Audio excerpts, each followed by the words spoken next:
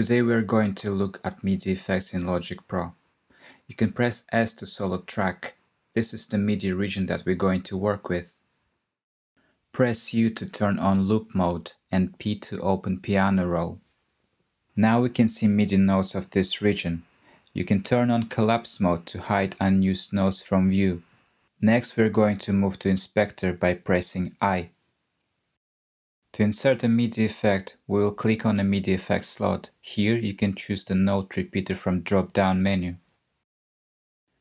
This plugin transforms incoming MIDI into repeated MIDI notes. You can think of it as delay effects that can work with MIDI data. First we are going to turn on through mode to hear incoming MIDI notes.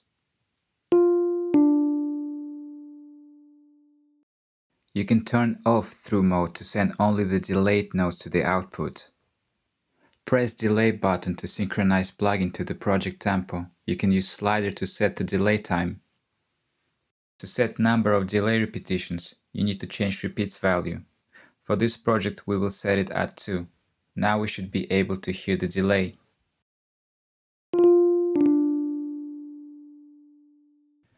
We can transpose each delay by set amount.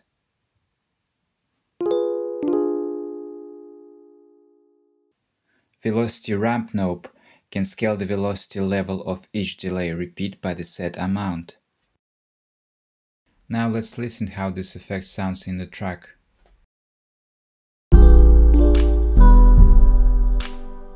As you can hear, our effect is out of tune, because transposed notes are not in the same scale as the rest of the track.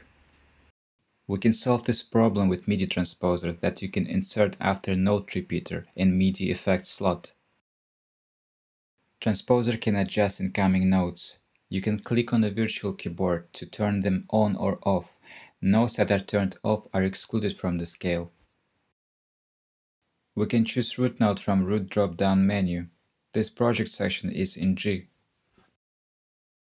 We can control incoming MIDI notes by choosing scale from scale presets. This project is in major.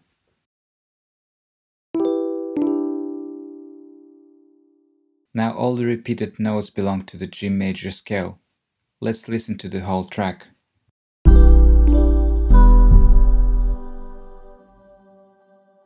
You can use this plugin with different instruments, including drums.